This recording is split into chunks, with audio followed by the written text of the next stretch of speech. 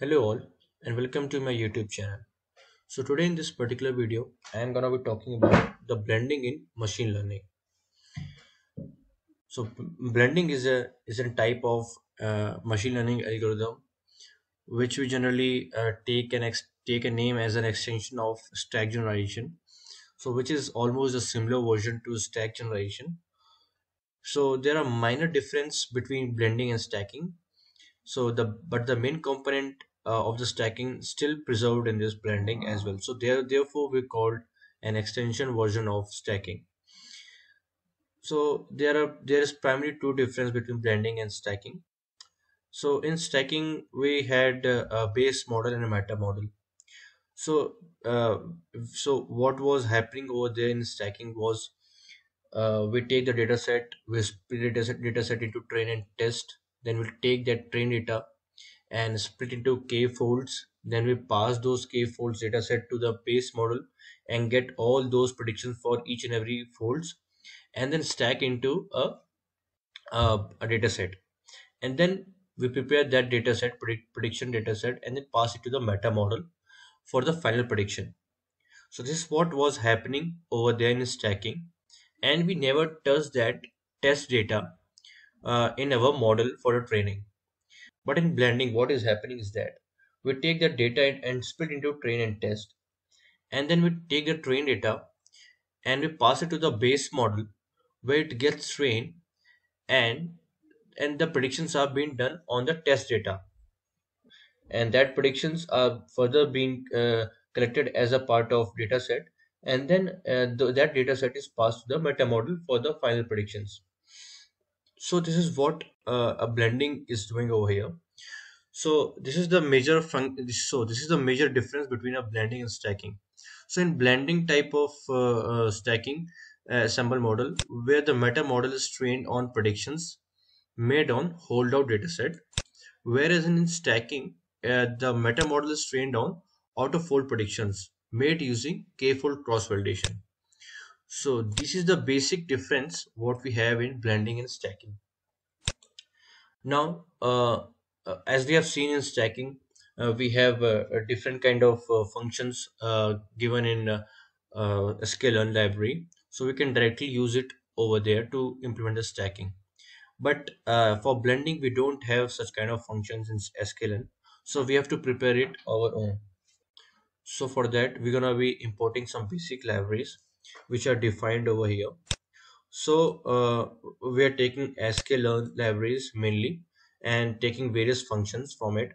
So the first function is make underscore classification, which is for the preparation of the dataset, our own dataset, and we are taking train test split as a function for splitting dataset, the accuracy score for the measure of accuracy, and then logistic regression model, then k-nearest classifier, decision tree, SVC, and a Gaussian NB. So these are the things we are going to import from the sklearn and NumPy, and from NumPy we are taking an stack function. So this is what the primary importing functions look like. And so let's start with the data preparation first. So we're going to be using make underscore classification function, and we are giving the parameters inside it. So these are the parameters inside the make underscore classifications, and we are giving 10,000 samples with 20 features and with some variations involved in it. And we are storing these things in a variable x comma y, and we are calling this under the function get underscore dataset. So when we'll run this function get underscore dataset, so it will generate the random dataset. So let's run this. Then here comes the preparation of the base model. So for the base model, we are taking five models, which is logistic regression, k-nearest classifier, decision tree classifier, SVC, and Gaussian NB. So this is what get a score model function is doing over here. So it is calling all those models which we are going to be using over here, and we are appending it to the models list. And finally, this function will return this model list which you are appending it over here. So this is what a get underscore model will do. So it will collect the all the base model required for the preparation, and then finally it will return those models. So let's run it. Then finally we are trying to blend the model. So at this stage we are trying to prepare the model in terms of blending. So this is what we are trying to achieve it over here. So we are going to define our own custom function. So for this, we are defining our own custom function as fit underscore ensembles, which takes parameters models xtrain, xval, ytrain, and yval. So this is what our function uh, takes in, and then we're going to iterate over the models which we are taking as an model preparation, as an for the base model preparation. So we are taking those models and then finally iterating over here and fitting it into the train data, and then finally getting the prediction from the validation data. So this is what it is happening over here. So this is what the function look like.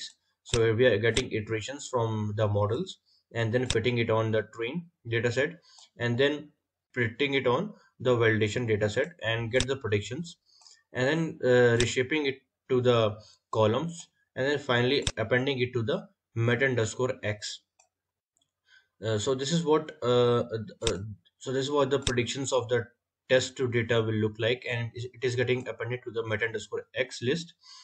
And finally we are converting that list into 2D array, because our meta model, which is our next stage after the base model getting iterated, we're going to be putting that kind of predictions. So all the predictions of this are being stored in here in meta underscore x, and then after conversion to 2D array, we are going to forward it to the meta model, and that meta model accepts everything in 2D array. So that's why we are converting it to 2D array by using stack function from the numpy array. So this is what it is doing.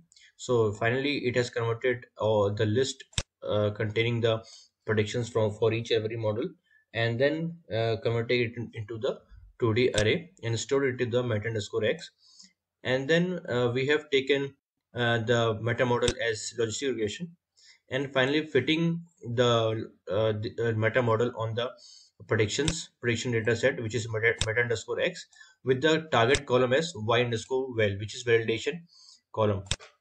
So this is what it is doing, and this blender is nothing but the meta model. The final meta model is getting trained on this the final predictions got from the base models, and it is getting trained over here.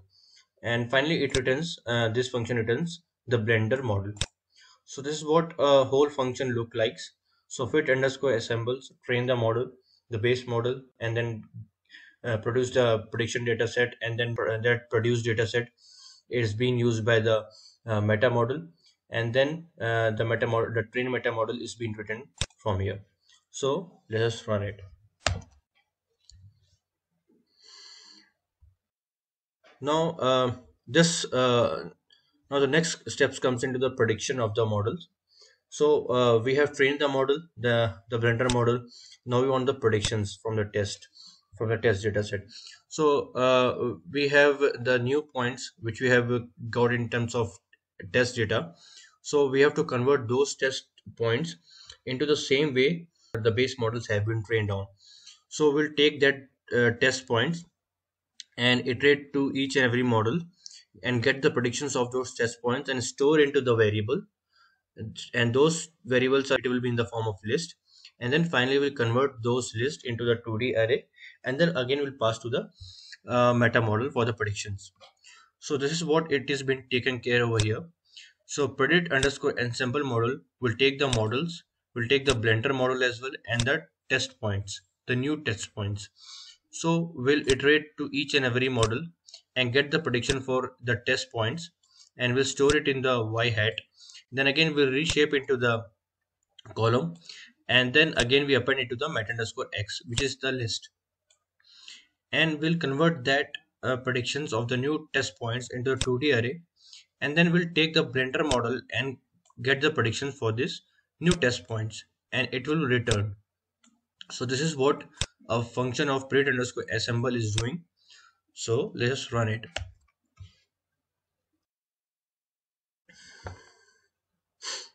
So till now what we have done is we have taken a data set, we have prepared base models. We have taken those base models and ran into the with the train data sets, and then got the predictions, and then we train it with the meta models, and that meta model was returned in the form of blender. And then we took the prediction for we derived we prepared the prediction function, where we are taking the new test points and predicting it over here by using the blender model. So this is what we have done till now. So let's implement those functions. So this is the get underscore dataset function which we have prepared above. So we are calling it over here to prepare the dataset and store it in the x and y variable. And then we are splitting that x and y variable into test and train dataset with 50% test and 50% train. And then again we are splitting the train dataset into further validation and x train. So this is what it has been done over here. So we are applying a two-time train and test split to get the dataset into train, test, and validation test. So this is what we have done over here for the dataset splitting, and we are printing the shapes of those train, test, and validation dataset. And finally, we are calling get underscore model function to get the base models collected and stored in this model variable. And then we are using this blender function, which we have used as which we have prepared it as fit underscore assemble. So it is taking all those models which have been called from here, and fitting it on x train, x well, y train, and y well, and finally return the blender model as we have seen above, and taking that blender model and getting the prediction done.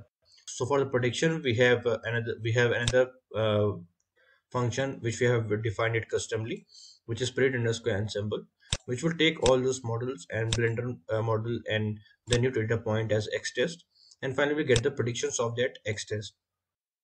So this is what it is doing over here. And finally we'll compare the predictions with the ground truth level. So this is what our final prediction will be here stored in this y hat, and we'll compare it with that ground truth, which is y test, and we'll get the accuracy score. So this is what the whole implementation of blending look like. So let's run it. So as you can see, this is the blending accuracy, which is approximately 98%. So this can be implemented, this blending technique can be implemented when the individual models are not performing in that better way. So you can use these kind of techniques like blending, stacking, or even voting ensembles. So it is advisable that first you should train the models individually, and if further increment in the accuracy or performance is required, then you can go for these kind of techniques and get the improvement done. So this is all about this video. Hope you enjoyed it. See you next time. Bye bye.